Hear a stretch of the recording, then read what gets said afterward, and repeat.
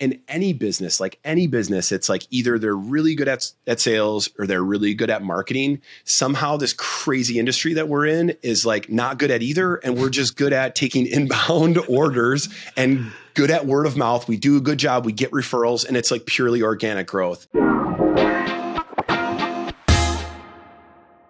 Hey, Printavo Printhouse, welcome back to the podcast. I'm your host, Bruce from Printavo. We've got Mr. Stephen Farag out of Campus Inc. Awesome episode with sales screen printing coach Kevin Baumgart. We've had him on before. He's got some fire. We're just going to go through and just riff on a ton of stuff. And yeah, it's exciting. But real quick, we've got 4 awesome sponsors. You know the names. If you guess this one first, be honest, shoot me an email, Bruce at Printavo. I'm going to send you a little gift back. Farag, pick number 1. Supercolor. What do you got? Supercolor. All right. So first of all, if you know, which you should, they just released their next gen transfer. So this is so much easier to peel and use. We had a really great podcast with Mike and Rum, the owners of Supercolor, and they explained that the next gen transfers are easier to peel, which gives you more confidence and it lets you decorate faster because we all know time is money. So they're helping you make out more money. And also, they have tested this transfer on so many different types of new equipment, which is absolutely incredible. It makes it so much easier for you guys to use. Whether you got a big shop, small shop, Supercolor is there. Printavo 15 for 15% off your first order. Thanks, guys. After you buy your transfers, make sure you got a good art staffing solution. So Graphic Source, if you need a solution to improve efficiency and reduce costs in your art department, go to 1-900hotstuff.com. There you'll meet Mr. Nick Wood, Brent, Lucas. Graphic Source offers industry-leading outsource options for your shop by truly becoming a part of your team. They plug and play with Printavo and other shop management softwares. So when it comes to SEPs, mockups, creative art, order management, embroidery, digitizing, back office admin, or customer service, there's no better company in our industry to work with. They work with hundreds of Printavo shops. We now have 3 full-time graphics artists and back office admins. So hit them up and you'll get 50% off your first vector, SEP, or embroidery order. Thanks so much, Graphics. 701 and 842 are Campus Inc.'s favorite Easy Way chemicals to clean dirty screens. Easy Way's line of environmentally friendly chemicals will help you get the reclaim job done more efficiently and get onto better things. Not only that, Easy Way works with 100 plus distributors around the states to be able to get their stuff out to you. But they are there to help. So you can be able to reach out, how-tos, best practices, questions. Easy Way is a really great resource, not only selling great chemicals, but there to be able to help make Reclaim run well. Sweet. Thanks, Easy Way team. Bruce, have you heard of Multicraft_Daddy? All I know is that he has 716 followers. Oh, if you need ink supplies or a daddy, Multicraft Screen Printing and Digital Supplies for over 50 years has been providing you with top brands at competitive prices. Our number one fan, Multicraft Daddy, heard that we wanted to give away some supplies and he answered. So we're sweetening it up. Dave and PMI Tape are giving away 1 free case of custom Multicraft Daddy branded PMI tape per episode. This is for new customers only. To win, DM and follow Dave. Subscribe to the podcast, follow PMI Tape, leave a nice comment, and Dave will pick a new winner every single week. So thanks so much, Dave. We appreciate you. Let's jump on in. Plumbers. All right, everybody. We're back. Hey, Kevin. First of all, Steven, how's your shower leak? Water potential. Has anyone ever had a good experience with a contractor? If you have, please stand up, comment, subscribe, like. Dude, contractors are the worst. I don't know why either. You would think, or maybe the ones that are good are just really busy, and so they just don't accept any work because they constantly get referrals. Maybe we're too cheap. You're too used to business running smoothly and running a good operation. You know what I did realize though, Steven, is just that just like when you're hiring people, like you have to interview so many people to get a good one. I think that's the same thing as contractors. So it's only like 1 out of 15 is actually really good. I usually go with the first contractor I talk to because it's so hard to get a freaking hold of them. Yeah. The first one that just responds in 5 minutes, you think is thank you, God. Yeah. Contractors start so strong, but can, like, when you're in the middle of a job, you just know that whatever's happening during the middle part of the job, it's going to be effed. Kevin, you renovate a lot of houses. Yeah, I have zero positive things to say about this topic. It's a disaster, always. I just get pictures of Kevin plunging toilets and helping salespeople. Mopping, sweeping, cleaning fluids off the walls. Cleaning Airbnbs. Yeah, not my brightest moment. Yeah, I had a little leak in Indiana at the lake, and went there to get the house ready and ended up with a wall busted open and a shower leaking. So that's how I started my week. Bruce, you had a leak too. Yeah, and the water heater was just coming out in the garage. So it was just bad soldering. It's funny. The plumber was like, "Yep, these tend to go out usually about every 2 years." I was like, New "What?" constructed? I was like, "What? Wait, whoa. Okay, can you bring a part that doesn't like die after 2 years or something?" And he's like, "Oh yeah, let me see what I could do." Kevin, what plumbing issues have you had this week? It's zero plumbing issues. I'm cloud 9 here. He's like, "I've never heard of that word." Well, things happen in threes, so when it hits, you just let us know. I appreciate that. I can't wait to fill you in. Thanks for jinxing. Okay. Do you want to? Let me preface this with a quick summary. So, Kevin Baumgart, if you've heard him on the podcast before, he does a lot of sales coaching. If you haven't heard him before, here's a 2-minute summary. Kevin's a VP of sales in the tech world, has run a lot of big and small sales teams over, gosh, I don't know, however many years. And we met, it's got to be like 8 years ago. I think it was just me, or maybe, no, it was like 2 other people through Chicago, like tech incubator. And so Kevin since then has been consulting with all kinds of screen printing shops. It's actually pretty wild how many different types of shops have used him to be able to help, from hiring their first sales rep to being able to scale to multiple sales reps to like in the weeds of scripting to commission plan, like all this stuff that I don't think we know as usually first-time business owners or people just getting into having a more proactive sales engine. All right. Did I cover everything? Love that. Thank you, Bruce. And I kind of owe it to you two. Like you all, Bruce, and then introduced me to Steven, brought me into this crazy world of screen printing. And yeah, since that time, I met Steven a little over 5 years ago, worked with like, I don't know, 70 some shops of all sizes. So yeah, it's been a crazy ride. We brought Kevin in. Kevin, we started probably 5 years ago. And we like started at the basics of, how to script emails and how just like how to track things. And now Kevin, as an advisor to us, works with our team very regularly, and our team likes meeting with you. So you've come on the podcast quite a few times. You've spoken at different events. And I think the reason we wanted to have you on, one, because it's fun, because the three of us text all the time and it's a fun look into our world. But we are getting signs of a slowdown in our industry. A lot of shops saying things are starting to dry out a little bit, economy. And I think in our industry, we are so fortunate because business just comes to us. And if we actually had to run true sales organizations, a lot of us might not be in business right now. And so that's kind of why we wanted to chat a little bit today is shops are kind of looking at things and saying, now what? Right? What are you seeing in the world of sales? I mean, you're in primarily more of like an outbound world, but are you seeing a slowdown? Are you seeing it getting harder? Is this just Chat GPT helping us out now and we're missing the curve? What's going on? Yeah, I think like in all business, starting to see definitely slow, and it just hasn't started. It started last year, right? In talking to screen printers, like most of them, January and February is rough. It's like a really, really rough couple months. March, kind of in the middle, I'm starting to see a little bit more positivity and just confidence in numbers coming in April, just in general with the shops that I'm talking to. But it's been a challenging first part of this year for sure. I need to get some. I put it on my list to try to use our data better. I know we open source like number of orders created, but I want to do like more dollars centric to maybe get a sense of this, like by shop. maybe compared to previous year.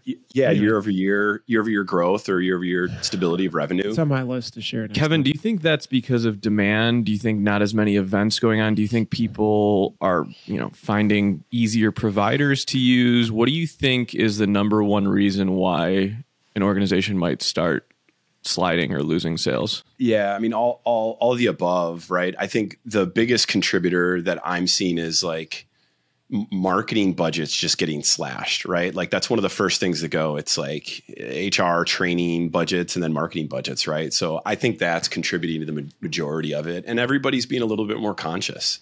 Think about the types of industries that we sell into. It's people are tightening up on specific things. And yeah, unfortunately, apparel, shirts, garments could be one of them.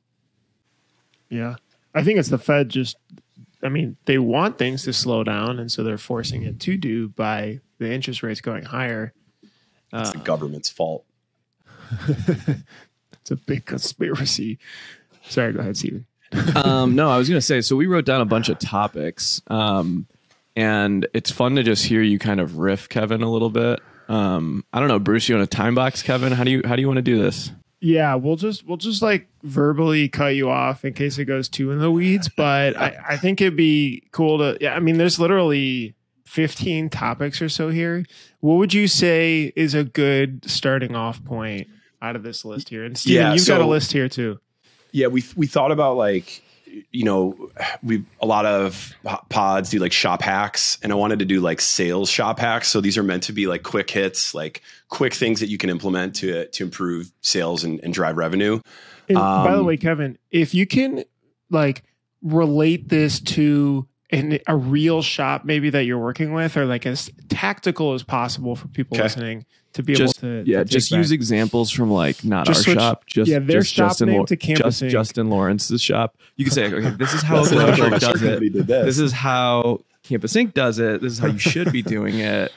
We got a good list here. Let's start with targeted custom drop-offs. Okay. So some of us have been like creating boxes or specific drop-offs to target to folks. I had a shop that I worked with in Las Vegas that had a really, really interesting approach to this, and it was uber successful. So two different options that they did. One was they did really curated boxes. So they printed on the outside of the cardboard. They put a bunch of different items in there, a little bit of promo, mainly screen printed materials. The investment was around $50 a box. So not a small investment, right?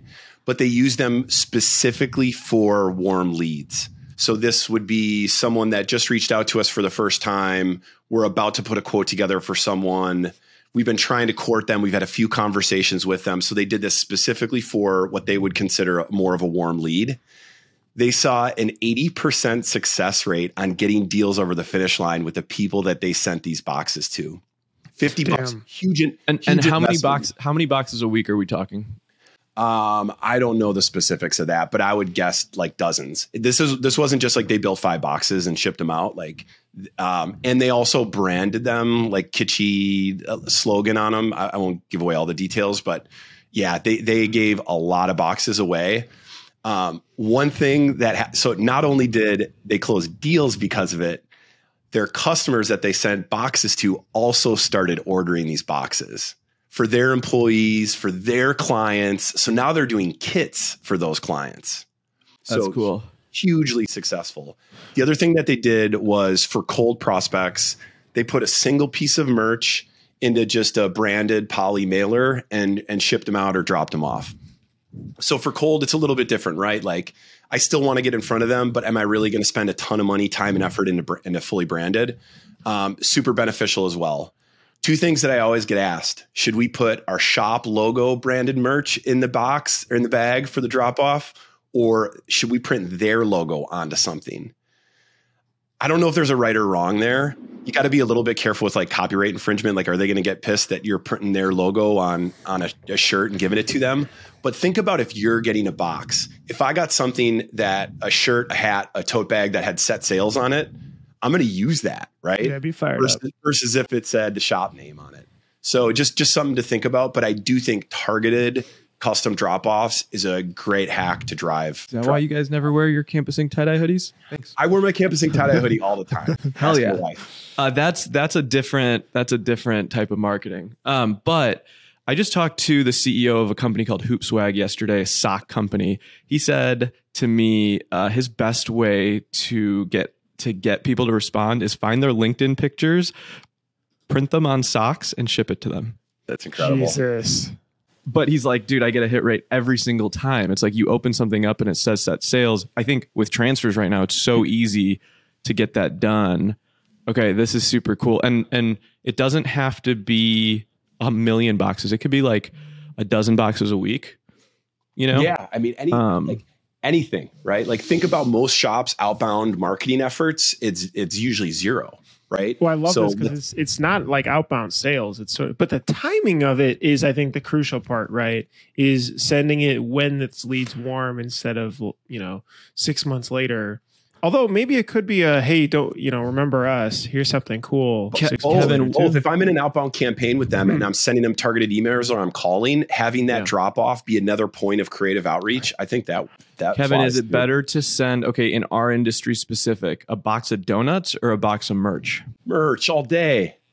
All day. It shows what we do, right? It takes all the data and statistics show that it takes like 12 plus touches for someone to remember your name, your company, what you all do. Yeah. Like no donuts, yes, merch. Steven, what would you send? So what is the sales limit to a quote that you'd send this out? 5K, 1K, 10K? Like, okay, we get an order in. So there's two situations I see here. One is the warm lead, and you send an order out for, let's call our quote out for 5K. Another one is, let's say 6 months later, and you want to make sure that they're just top of mind. Maybe they've ordered X amount or greater. What would those numbers be? So I think there's two differences. There's VIP, like these are our top 20% of our customers that we're going to send beautiful gift boxes to because their life, their yearly spend with us is over, 15, 20 grand. I think that's another box. Those are Christmas presents and stuff. But I think what Kevin's talking about is I met you for the first time. I know you have a bunch of events coming up. You guys could be spending $20,000, $30,000, $50,000 with us a year, and I haven't worked with you before, so I'm going to try and flatter you a little bit. Totally. For us, I'm looking at like our AOV is about $2,000, but I'm looking at like what's their lifetime value to us? If we crack them, how long are they going to last? This isn't just a fun run, one and done. This could be a big company, a big organization, a company with a big marketing department. Right. We talked to Jeremy Parker from swag.com that just went to the Facebook secretaries and went straight to them. Right. So yeah, I mean, these are kind of trying to land bigger fish, but anyone that's going to spend a decent amount of money consistently. All right, let's keep going. Wait, real quick. You brought up a good point there, Steven. Every shop should have their hit list. 10, 20, 25 companies in their geography that they know they would do a really good job for that would produce a ton of results. You should know who those are, and those are the ones you should be visiting and getting uber creative with and really targeting heavily. Bruce, we went to a shop once that posted the top 50 customers on the wall. That they wanted or that they had currently? I think that they had currently, but it would be cool to do who you want. Throw your hit list up there too. Have all of your employees see those companies that you want to target and do business with. All right, real quick, I got to tell you something. This is really interesting, and here's why. We formed a company called Printavo. You may have heard of it, but it has 3 different brands right now: Printavo, Inksoft, and Graphics. So we're all sister companies now, a big happy family. What we're able to do is Printavo's managing your shop management and workflow organization. Inksoft can run your website and handle online stores at scale. So running multiple different stores for fundraisers, schools, company stores, and everything in between. And Graphics Flow is a brand new product to be able to help reduce all the back and forth with art. So it has a huge art library that you can put on your website so customers can see and pluck what they want. Plus, you can also be able to collect different ideas and send them to customers to approve as well. Really, really cool. Plus, in-app editing. It's like Canva, but specifically for shops. All right, check it out. All those brands are on Printavo.com. That's Printavo.com. All right, thanks. It's a great idea. You see it more, you think about it Manifest more, it. you get it done. I like that a lot. Guess what? I'm going to try that same idea. I've actually got some PMI tape that we made, and I'm going to send it to some shops. You want to see this? Check this out. Printavo PMI tape? Well, Printavo. Ooh. Yeah. We're going to bring him around and stuff. But anyway, it's funny. Get your done. All right. Next up, what do we want to do next? I like the sales commission one just because this comes up actually quite a bit of how do I commission? Do I do gross sales, net sales? Do I change it by type of decoration? What do you think? Yeah, let's talk about this one. A shop that I worked with in Nebraska, we created a commission plan. He had 2 or 3 salespeople. We created a commission plan, and here were his exact words: providing clear, transparent, and easily calculated commission plans has definitely had a positive impact on our sales. So like, that's what I want to hear out of a comp plan, that we're creating something that's driving behaviors and driving movement and closing business on it. What he did, what we did together was built a baseline of their team members and the revenue that they were producing. So we looked at the Printavo data and how much they had sold month over month and had a good idea of what each person had sold. If you don't have that data, you got to make some estimations. If you just bring on a salesperson for the first time, you got to do some guesswork here. But hopefully we can look at some historical data and get a good idea of what that baseline should be. Let's say it's 30 grand. I need to sell 30 grand worth of merch month over month as the salesperson. So the way that we structured this, they had a percent rate of revenue that they would get as a commission for their sales. Let's say it was 3%. So I sell $30,000 of merch. I get 3% of that as a commission on top of my base salary that month. But let's say I sell 50 grand of merch. Now that's at 5% commission. So there's an accelerator as the amount of revenue that they sell goes up, the percent of commission that we're going to pay off of revenue goes up as well. So what that does is it drives that salesperson to push as much business as they can month in, month out. It really drives that behavior and results in just higher sales, more deals. Yes, we have to pay more commissions, but we're getting more revenue out of them. Kevin, more base salary, less commission, smaller base salary, more commission. What do you think for a shop that's just starting out? Yeah, I mean, like, look at data in your market. Every market's a little bit different. I think a 60-40 base to commission is a good place to start. You got to have people comfortable with their base salary, especially as they ramp. Maybe even a guarantee on commissions for the first few months, get them to the point where they feel comfortable. You don't want people to start looking for a job right away if they're not hitting it out of the park in the first few months. And it takes a couple months to ramp up too. I think that's the thing we don't realize at first. What I've learned is that you have to prove it to that salesperson in the first 90 days that this does work. Because if you set up a system that does not work for them and they don't feel it, if you don't show success there, it won't work. Kevin, there's one rule you always teach me when I'm building comp plans. You say set clear expectations that this will change. Can you talk about that a little bit? Yeah. So especially if you haven't done this before and this is the first time you're building it, you have to communicate. Communication is so key, especially when it's tied to my well-being, my compensation, right? The amount of money that I'm going to make. We have to communicate that this isn't always the case. We're going to be at a point where either the comp plan is too rich for the company and it doesn't make sense for the employee, or it's way too rich for the employee and doesn't make sense for the company. And we're going to have to make edits and tweaks and shifts. It's hard to claw it back, huh? It's harder to claw it back. Yes, but it's easier to say, hey, we're going to make changes. And if you communicate that up front, hey, the only thing that I'm going to promise you in this comp plan is that we're going to make some changes at some point. Most, sales organizations are changing comp plans every 6 months, annually for sure. But every 6 months, sometimes depending on how fast the business is growing. Go ahead, Kevin. Or go ahead, Bruce. You taught me this, Kevin, a while ago, and it's so true, and it happened. Well, first of all, we changed our commission plan probably twice a year, every year, because we wanted to continue motivating the right thing. But that was the key: is that the commission people will hack to the fullest. So yeah, and they're salespeople, right? So a good salesperson, you want them to make more money. And, if you're motivating, it turns out the wrong thing, or you think, oh, well, they'll do it. It will happen over time and you'll notice that. And so that requires a slight adjustment. But yeah, we change it often. And we also verbally said that is exactly as Kevin, you did that. Can you, if you're just starting out a comp plan and say it's your first salesperson inbound versus outbound sales, the lead that might just come through the door versus the lead they're going to go out and get. If you don't have a good system to track it, what advice would you give a shop that's trying to come out with a commission plan? Yeah, for sure. In that scenario, way harder for me to go outbound, win a net new customer, new logo that we've never done business before versus work an existing current customer structure. There should be different percentages, in my opinion, at what you pay them. The challenge is this gets money, right? You have to, in my opinion, have really, really clear expectations on what you want this person to do. Because if you say you can go find your own outbound business, but you can also work our current customer base and work inbound leads. The easy thing is to work inbound leads and current customers, right? Like that's what they're going to do. They're going to spend the vast majority of their time on that. It's easy. It's less lift, less rejection, less going outbound. So you got to be really clear on what they're doing. My thought is you got to break that up. You got to have someone that's an outbound seller that's all they do. And when they close a deal, they're passing and transitioning that relationship off to the customer success team, account management team, inside sales team, whatever that is.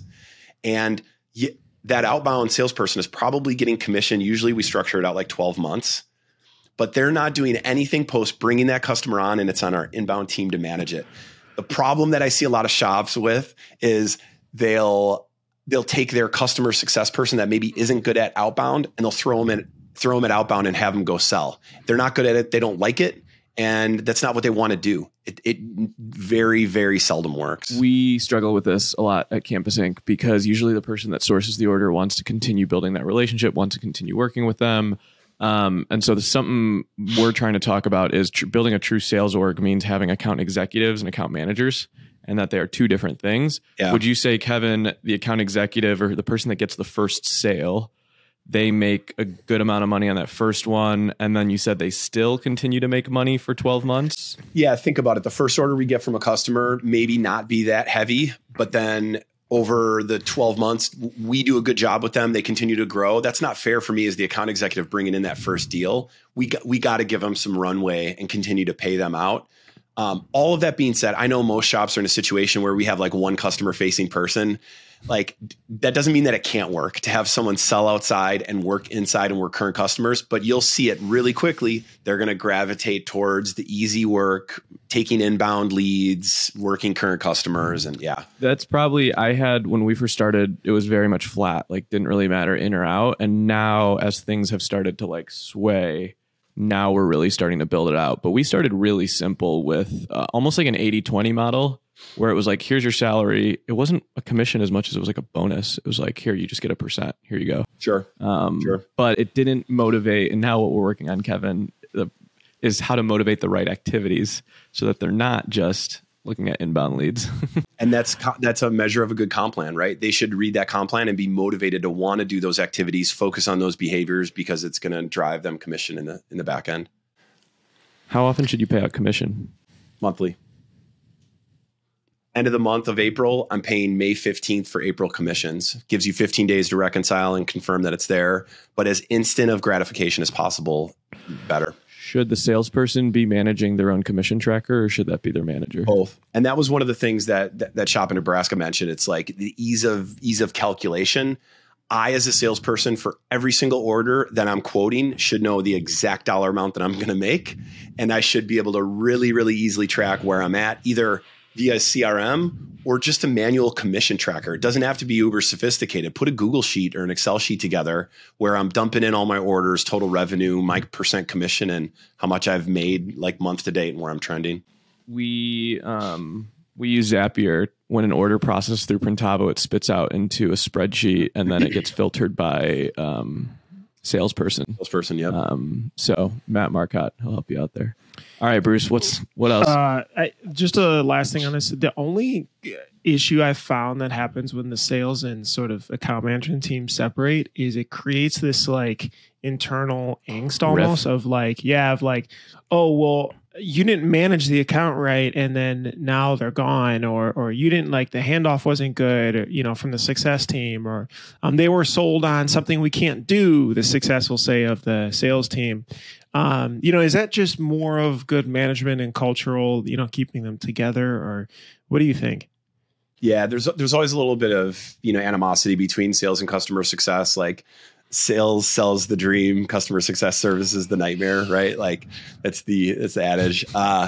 So I do think it's a function of culture. I think there's always going to be a little bit of that. I think maybe it's a little bit more apparent in software than it is, Bruce, in like screen printers.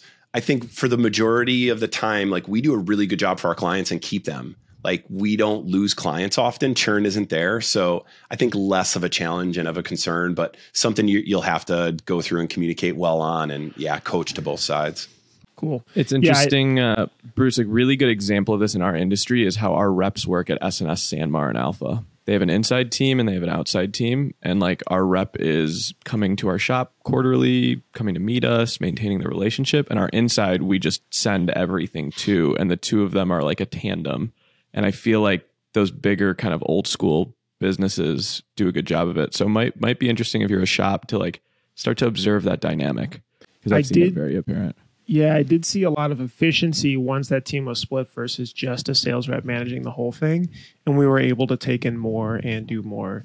So that was good. Okay. I've got down here negotiating gold that you wrote down. You want to talk about that? Let's talk about negotiating. So shops are usually pretty polarized on this topic. Like some shops will be like, I am not negotiating at all. Hard no. Like my price is my price, and we're focused on quality. And some will negotiate. I don't think there's a right or wrong answer. But yeah, here's my hack for negotiating. First of all, when someone asks for a discount, we should push back at least once. People just ask because it's what they've been taught, right? Like it's America. Bruce teaches me. Always ask. Yeah, it feels good. I'm ready to go. You give me 5-10%, I'm ready to go. Bruce is a coupon clipper. I love it. It's the psychological thing for me. Anyway, go on. It works. So it's psychological, and you should ask. It's what you've been taught. Like, but that doesn't mean that we need to give in. My recommendation is like push back on first pass of asking for a discount. And the approach is AAA. The first A is acknowledge. So I'm going to walk through what this looks like. I'll actually go through all three: acknowledge, answer, and ask. So 3 A's. So someone asks for a discount, acknowledge that ask. Appreciate you making the ask here. A lot of our clients pushed us for better prices as well. Now answer. They often come back to us and say they are happy and are willing to pay more once they saw the quality of product that we were able to provide and the service level that we provided. I'm confident that we can meet your expectations if you just give us the opportunity. And now the third A, ask, can we go ahead with this order and circle back once it's complete to get your thoughts? Most people forget to do the last one, huh? Acknowledge, answer, ask. I get it. I know we're a little bit more pricey. I'm confident that we'll be able to do good work for you and that you'll be satisfied. Can we just go ahead with this order at the proposed cost and circle back after? Interesting. I was listening to a podcast, like a sales podcast, that says like one of the biggest mistakes people will do is when they start negotiating, the salesperson will start to defend. Well, we've got these costs and this cost and this cost. That doesn't matter. It's like the confidence in saying like, no, this is the quality. I'm not explaining it. Okay, can we work together? I'm glad you mentioned confidence. That paragraph that I just talked through, they have to be super confident, well rehearsed. It has to be dialed. They have to feel really, really good about, especially if they're going to object and not follow that negotiation or not discount. You got to be really pointed and communicate that really well, really confidently. The AAA plan. AAA. Like it. The other thing from a negotiation perspective, so go with that. That's maybe a little bit more of an aggressive approach. A softer approach would be just asking them, you can do AAA again, or you can ask them, would you be open to us suggesting a creative way to try to get within that budget or what you're trying to accomplish? So you can look at, garment quality, reducing colors, artwork, quantities, whatever, right? There's a lot of levers that we can pull to negotiate. Negotiation should be a give and take on both ends. It shouldn't just be us giving concessions. So if we don't want to go with that aggressive approach, we can soften it up a little bit and say, hey, I can probably get to $15 a shirt, but there's some things that we would have to change. Here's a couple recommendations that I have. So you're not just giving a discount. I feel like car salesmen will be like, okay, you only want to spend 30 grand. There's a 2009 over there. Yeah. No, but I want the nicer car. Okay. Is there any grease, Farag, that you give to like free shipping or, something to, if you feel that that'll make it happen? My best customers don't negotiate with me. They're just like, yeah, let's go. My biggest customers, when I tell them my price, they are like, okay, here's a PO. It's usually the smaller customers. I think it's important to differentiate who's spending whose money. So please talk about this, because we were texting about this, and I think it's complete gold. Okay. Negotiating gold. If you're a buyer for a company, you have the window of how much things cost, and if something fits in your like, hey, this is this and this, I like the person, all right, let's do it. Or if you are the marketing department or you're a secretary, you're just trying to get it off your desk. And so as long as everything looks good and the person likes you, someone else is paying the bill. Negotiation, I feel like, happens more when it's like someone buying and it's coming out of their wallet, or it's really going to affect them. And they're trying to get the owners. Founder, owner, a founder or an owner. Yeah. Like if I'm buying, if I'm buying something for my business that I'm going to be shopping around and stuff, like Bruce, you look for the cheapest computer mouse on Amazon, right? Like it's what you do. Right. And so the pain points, like, yeah, it's a lot harder. Kevin, you talk about this. You talk about it a little better than I do. About who your customer is and how to kind of profile them and in that way, like how you're able to negotiate. You can look at this as like buyer persona, right? Like a champion. I'm the champion. I'm going to buy it. It's for my department. I need it, but I need an economic buyer that's involved as well. My head of finance, the president to check off. We got to make sure that we're aligning to all those buyer needs. But you're right. It's like, if it's my money, my business, I might scrutinize this a little bit more, or I'm in finance, I own the budget. That's why it's important to ask about the decision-making process, who's all involved, who would feel left out if they weren't involved early on in the discovery, to make sure that we're aligning to how we're proposing and who we're talking to. And that's why our last episode, we did a lot on online stores. That's why we charge retail prices, because the parent just wants a store built. They don't care, Yeah. That's some gold there. All right, Bruce, what's next?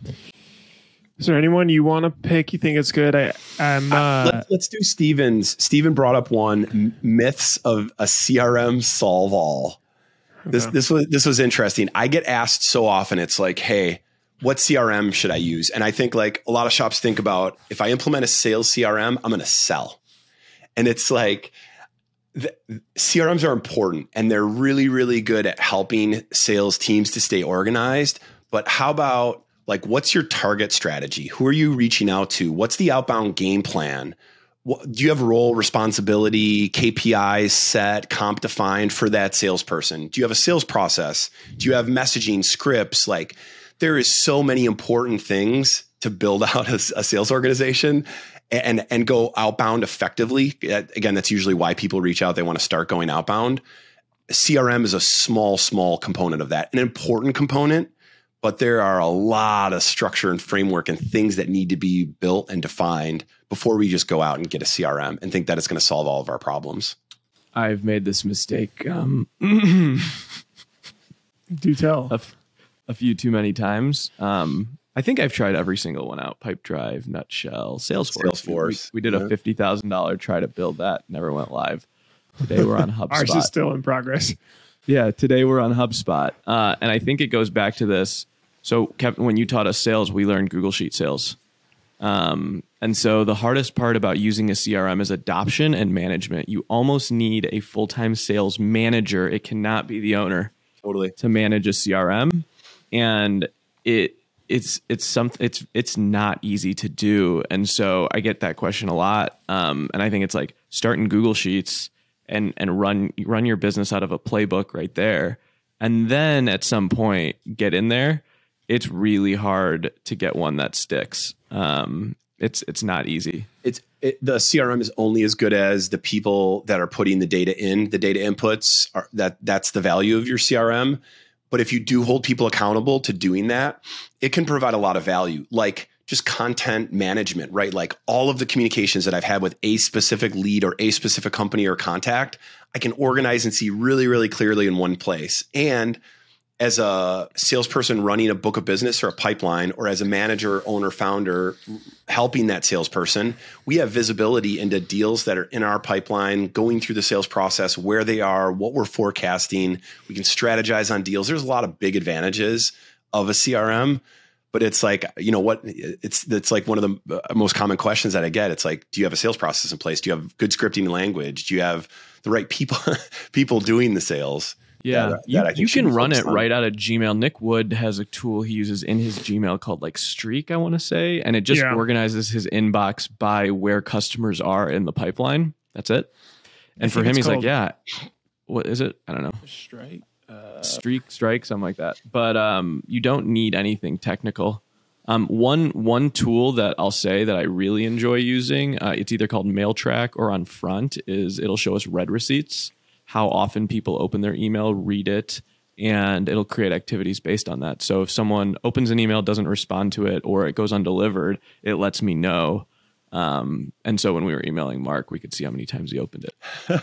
Hello, Mr. Cuban. There are a couple tools like that. Yesware is another one. Like, you should know if people forwarded on, how many times they opened it, did they click on links within it? You should know all that data. And as a salesperson, if I'm blind to that and I'm just sending out email campaigns, I'm at a huge disadvantage. I want to know who's opening it. And whenever I get that Yesware notification, I'm picking up the phone. And though it's creepy, it's like, hey, it's Kevin. I just saw you open my email. Wanted to see if, we could talk about this more, right? Like, it's, get them in the time when they're on it. Wait, let me, so YesWare.com.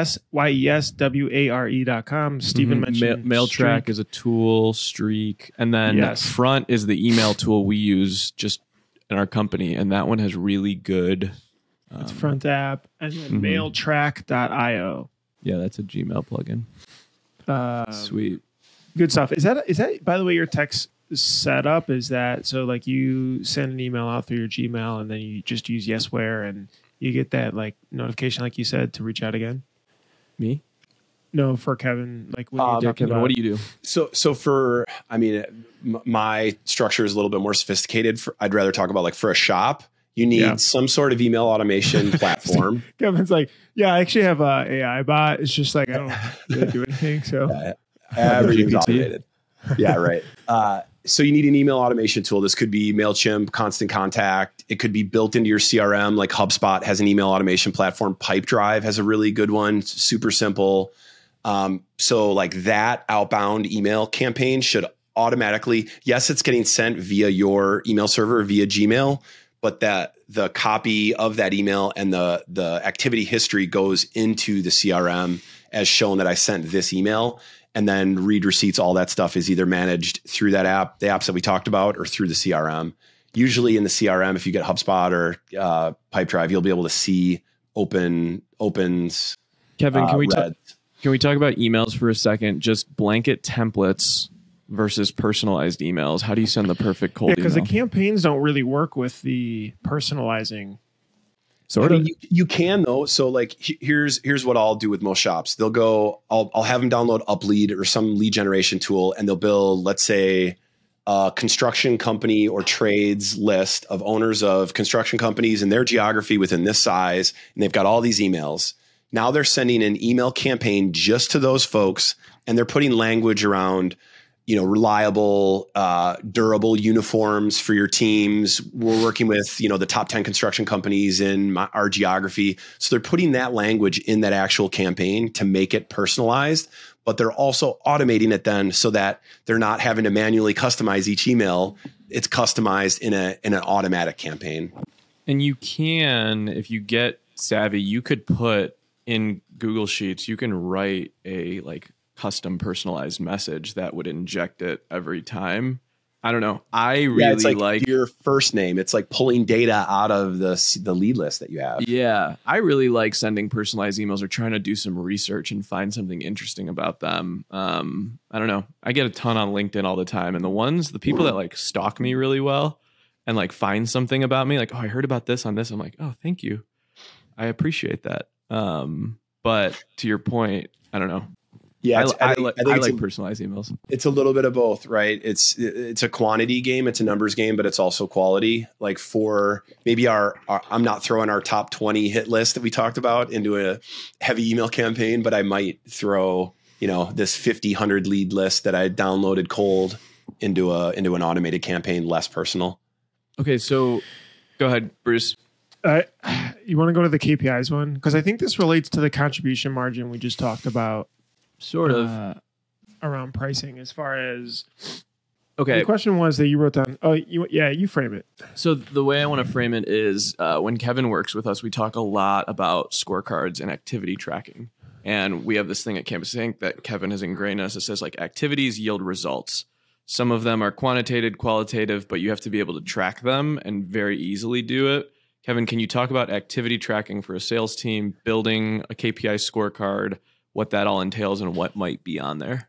And relate this to like a shop with like maybe one rep to, 5. Obviously Steven's got a lot. So yeah, I don't think that it necessarily needs to change heavily based on the size of the org. It's like inputs equal outputs. So, and it doesn't have to be sophisticated. Like we don't have to set up this heavy CRM reporting structure. My recommendation is like touches. So emails, calls, LinkedIn messages. We should set a goal and we should track to the sales team member at how they're doing all of those things. And maybe it's some net new, some current customer. Again, that should be defined. So now I've got my weekly goal. I know how many calls, how many emails, how many LinkedIn, how many texts, whatever those input metrics are. Those create the output. Those focus on output then. The more inputs, the better inputs, the more and better outputs, which would be, meetings set, net new opportunities created, jobs quoted, deals closed, revenue for those deals, average job size, right? So now I've got, again, goals and some weekly like estimations, but then actuals week over week. And now I'm just like, I usually recommend doing it in just a Google sheet so everyone has access to it. And now I, as a salesperson, have visibility into it, but founders, owners, leaders, they have visibility into it. If it's owner-led sales, they're accountable to it now. They can see it, they can track it. But all of this, like from accountability is one thing, but we don't want to like super micromanage our salespeople and like, hey, you didn't make 40 calls this week. What's up? It should be to allow them to better understand their effectiveness. Once we get inputs and outputs, we can understand ratios. It takes me 100 touches to get one meeting. It takes me 2 meetings to usually quote a job. It takes me 2 quotes. My close rate is 35%. It takes me about 2 quotes to get a deal. And that deal average job size is about $1,500. Now I can better understand and back into my $30,000 quota that I need to hit monthly. That's incredible. It's funny that you talk about the inputs. We have someone that qualifies. So if someone signs up for a trial for Printavo, we have someone that calls him as soon as possible to qualify and make sure that, hey, this is the right tool for you or not. When that person was able to see how many demos they were able to book off, like within 30 days, and I just built a custom thing in Excel because I didn't know how otherwise to do it. They were able to increase that because it was just, they just had a bit more visibility to help try stuff. Why? Bruce, you said they try to call them as quick as possible. Why? Our goal was to get them. So if somebody signs up for a trial, they're obviously looking for software now. And we want to convert them to a demo within the first 30 days, but ideally as soon as possible. She's commissioned, though, off of the first 30 days of booking a demo. So the ability for her to see the ratio of how many she booked out of the total just helped her coach to increase that number. So what you're hearing about is like a sales development rep, right, Bruce? Yeah. And their only incentive is set demos that are qualified. Yeah. And they're not even responsible for closing it. I haven't seen a lot of shops take hold of this, but this is interesting. Like if we're trying to drive outbound growth and we're trying to go out and find net new business, why haven't shops brought in SDR, sales development representatives? That's all they do all day, every day is call, email, LinkedIn, and schedule meetings. Schedule the meetings for the owner, for the founder, for the salesperson. We don't see that happen often. And I just want to touch on Bruce's point about the response times. All of the data shows that the quicker the response times are, magic number has always been talked about as 5 minutes. If we can get back to them within 5 minutes, conversion goes up by like 80%. So for leads that come in, which the vast majority of shops, that's how they grow revenue. That's their revenue, is inbound leads. Lead coverage, I better be hitting all of those. And lead response time are the two metrics that I should be tracking. Get back to them as quick as possible, because they're probably pinging a bunch of other shops with the same need. Usually the first person that pings them has a much higher likelihood of converting that lead. Okay. Kevin, you talk about demos and setting demos. You kind of made up this thing of like print shop owners do this quote and hope thing. Can you talk about quote and hope? The old quote and hope. You need a shirt that says that, by the way. Where we send a quote and just hope it comes in. The last podcast. This is more like later on in the sales process, after we've provided pricing, and it's just like, then we just hope that they're gonna move forward, and that's it. And I think shops that use Printavo or shop management software where they can really easily send the mock-up for approval and then send the invoice for payment, it makes that a little bit easier to quote and hope, because I can just push all these buttons and it's automated and the workflow is there. I'm recommending most shops that after they quote, they get them on the phone, usually a Zoom, share a screen, and walk through what they put together and why. And if you did a good job of uncovering their needs up front and pain points, challenges, what they're really looking for, not just sizes, quantity, color, logo placement, what they really need, what's the goal of the order, what are they trying to accomplish, we can then, when we're showing them the quote, actually talk about how we're aligning to those needs, and we took that into consideration, and then jump over to the Printavo screen and walk through the quote, or screenshot that Printavo screen, dump it into a slide, right, and review it from there. Is quote and hope is like, don't like set some follow up, make sure we're there. Don't just quote and let it die. One of my biggest pet peeves is when a lead comes in and our sales team just sends them a quote right away. I'm like, have we talked to them? Do we know their needs? Should we give them a ring? Should we ask a couple of questions first? Oh no, they're just looking for pricing. Okay. Yeah. Can we rip off another one of these, getting to need quickly? Let's do it. Sure. We talked about it a little bit of trying to uncover that need. The need is important, but getting to it quickly is important. I'm starting to work with more shops around that maybe have less of a concern of I need to go outbound, more of a concern with I have all this inbound coming from all these different areas, DMs, web forms, they're emailing, they're calling, they're stopping in. I just worked with a shop in Pennsylvania, and we were working through how to streamline and really optimize their online quote form process. So what they wanted to do is put everything to their online form. So if people came in on DMs and Instagram, or they stopped in, it was all, you got to fill out this form first. And they broke it down into ready to order, know exactly what I want, or need help, give me some info on what you're looking for. And now it's like someone walks in, they hand them a tablet, they fill it out right there. Someone calls, they said, what's your email? I'm going to send you this link to an online form. So they're funneling everyone through that.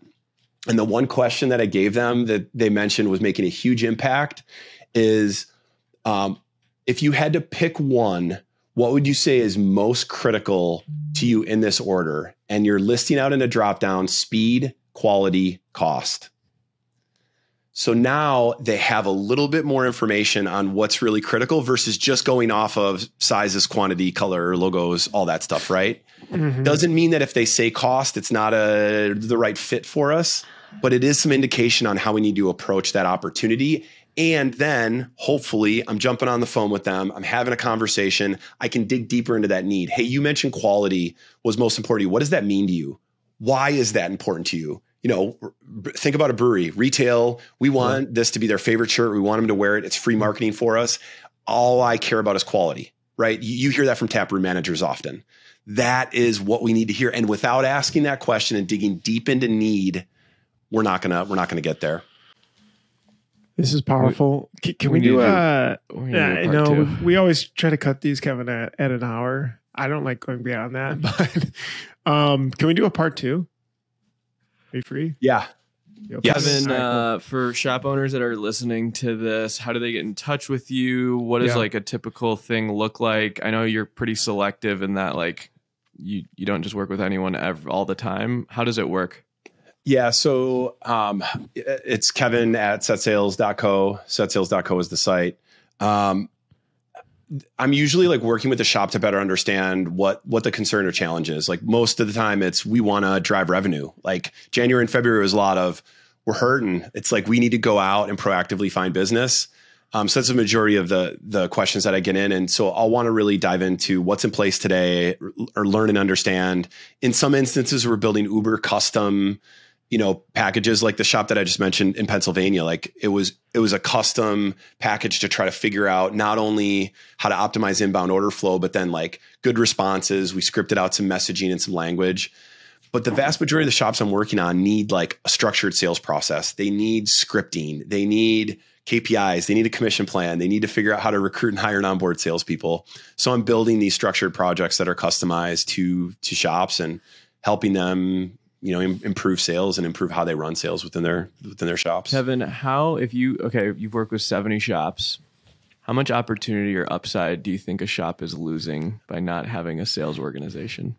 Oh, it's like, it's maybe unpopular opinion. I just think about all of the vast majority of my career experience has been early stage, venture backed, entrepreneurial, like growth companies. In any business, it's like either they're really good at sales or they're really good at marketing. Somehow this crazy industry that we're in is like not good at either. And we're just good at taking inbound orders and good at word of mouth. We do a good job. We get referrals and it's like purely organic growth.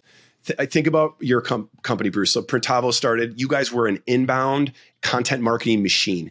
You got all of your leads coming from all of the content that you were putting out, right? And then you grew a sales organization. So you checked the marketing box and then you did sales. You're doing both. Shops don't do that at all. It is such a huge miss. And I just think about if we implemented like even a part of the strategies that I've implemented at like software companies, huge advantage.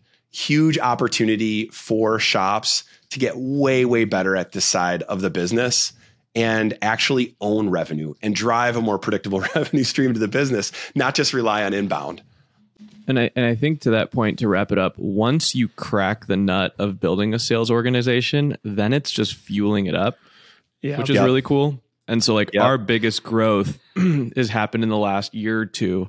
Because now it's like, okay, we've got people in place. We have managers in place. All right, double the sales team. Added a couple $1 million. But it's that initial investment though. You invested in that early. It's like a lot of shops won't invest in an appointment center, a door opener service. It's like you pay for the appointments. Like you're going to get deals out of it and they're going to be a repeat customer. Pay a couple $100 for someone to set a meeting for you. Like you got to invest in this stuff early, just like they're investing in equipment and improving production. You got to invest in the front end of the business as well. Someone asked me, I saw in a text thread, if I had $100K, what equipment would I buy? And I said 2 salesmen. I mean, Genius. Yeah. Nothing happens or one engineer and an outsource manager. Yeah. This is good. We appreciate it. So Kevin, we'll have to do a part 2. Yeah, Kevin at setsales.co. We'll set you up. Appreciate you guys listening to this episode. Hopefully it was super helpful.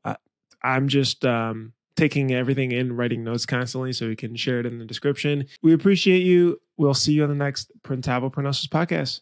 Bye.